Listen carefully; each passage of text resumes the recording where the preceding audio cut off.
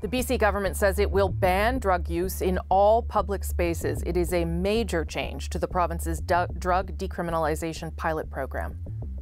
Illicit drugs and hard drugs should not be used where kids are playing, where patients are recovering, where community life is lived. So under the new rules, if police find people using drugs in places like parks or hospitals, they can force them to leave. Officers will also have the authority to arrest anyone who threatens public safety. Joining me now with more is BC's Health Minister, Adrian Dix. Minister, thank you for making the time as always. Good morning, Rosemary. So why this change? Because it's a big one. Why did you make this decision? Well, we strongly believe that addiction is a healthcare issue and have put significant measures in place to assist people, especially treatment. But that doesn't mean anything goes. As the Premier has said, public drug use, for example, in parks where children play, in playgrounds, in front of small businesses, in coffee shops, and in hospitals is not allowed, not permitted. And this change in our agreement with the federal government in the pilot will allow police to do what they need to do to both move people along, to potentially seize drugs if required, potentially, if it escalates, to arrest are necessary in order to provide those protections. In addition to that, we're taking even more steps to assist people with treatment and other supports and taking action to ensure healthcare workers are protected in the hospital. So Minister, does this mean that the decriminalization pilot project has failed? No, it means that we're making adjustments. Last fall, we put very similar changes in place. There's an injunction at the BC Supreme Court that hasn't allowed us to proceed with that. So we're taking these actions to ensure that public safety is protected. Drugs will continue to be decriminalized in people's private homes. We don't want people not calling 911, for example, because they're concerned about arrest if someone is in trouble. For example, it continues to apply, for example, in the 50 overdose protection sites, rapid access clinics, drug checking sites, and so on. So we're continuing to have that in place. We think it's important and continues to be important to reduce the stigma and ensure a healthcare response to these issues. But we have to ensure that public safety is protected. That's why these actions were taken on Friday. So just so I understand, if someone is seen, caught doing drugs in a public space, will the first response from police be to arrest them? Or will there be an attempt to try and remove them from the area or bring them somewhere else? The first response will be to have people move along, to say that this is not allowed in this public space. There is direction to police and prosecutors in this regard, and this is what police want. They want the means to be able to have people move along if required, and if it escalates to seize the drugs, if required to arrest, but principally to move people along. And the police have told us that they don't feel they have that authority now, and that's why this change is being made.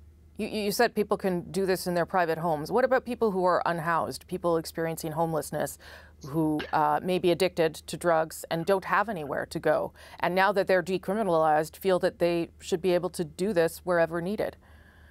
Well, where people are legally sheltering, so it's in your private home or where people are legally sheltering, they're allowed to have illicit drugs and to use in those circumstances, but not in public spaces.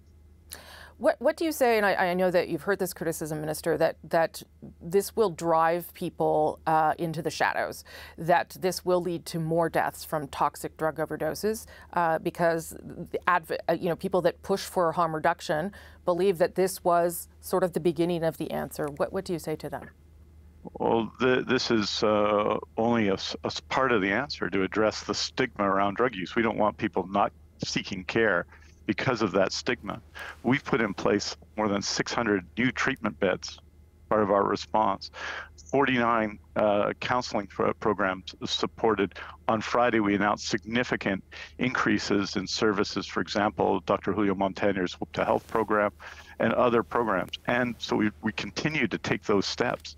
But I think it's important for everybody, including people who use drugs, to understand what the rules are And so we wanted to take action to reduce stigma, and this continues to do this. But I think most people would agree that that being able to use drugs anywhere, an idea that anything goes in terms of the use of drugs, is not acceptable with respect to public safety, whether it's in a hospital room or other places. I might add that what we're seeing is a significant increase in toxicity of the drug supply. It's continuing, and a shift away from injection to inhalation as the preferred method of illicit drug use. And these present particular problems, particularly in indoor public spaces. Health Canada obviously is the one who I think has to give you permission to do this. Do you have a sense of whether that will happen and how quickly that could happen? Our expectation is that it'll happen quickly. The Premier has talked to the Prime Minister. My colleague, Mental Health and Addictions Minister Jennifer Whiteside, has talked to the Federal Minister. We believe that it will happen quickly, that the federal government will be supportive of this. This is distinct. As you know, we passed legislation last fall to do basically this, and that has been held up in the courts. We don't believe that will be the case with this action, because it's under the federal law, and that law has been challenged many times, and we don't expect we expect the federal law will be held in force in this case. Just one last question about, how you know that this is working, because as you well know, there was a record toxic drug deaths in 2023. 2,511 people died, and I just wonder why you still believe that decriminalization is part of the solution. And I hear you on all the other parts that you've put in place, but why you still believe that this makes sense? Well, we think we need to reduce the stigma. Look, the drug supply is toxic, and that really kicked up during the COVID-19 pandemic. So we have to take every step possible to assist people, and that's what we're doing. That's why you see the increases, the number of overdose prevention sites, which have been proven effective in preventing deaths. That's why you see this very significant expansion in treatment and other measures. Why we have pursued a prescribed alternative program that saves lives and helps keep people safe. So those measures continue. This is a North American problem. Deaths in Alberta increased by 17% last year. They have a different approach than we do. So what we have to do is continue to directly assist people who are dealing with addiction, at the same time ensuring that the public is protected. Health Minister Adrian Dix, so appreciate making the time as you do very often for me. Thank you so much. Anytime, Rosemary. Take care. Thank you.